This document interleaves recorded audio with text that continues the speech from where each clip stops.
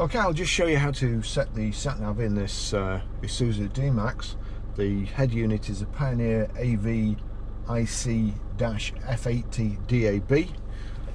So from any screen you can either go to click map there, and when you're on map, if you click the 4 bars, or you can go to and click the center button, the menu button, onto Navi, and then you're onto address.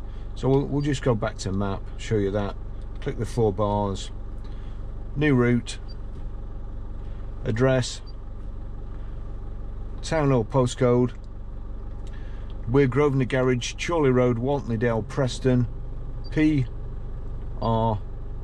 Then we need to change to digits or numerals. That's 1, 2, 3 there. So PR5, and then we need a space because it's only 2 digits. 4JS.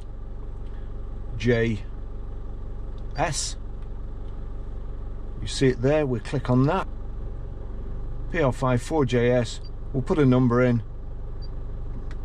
We'll put one up the road because we're sat on the forecourt. There you go.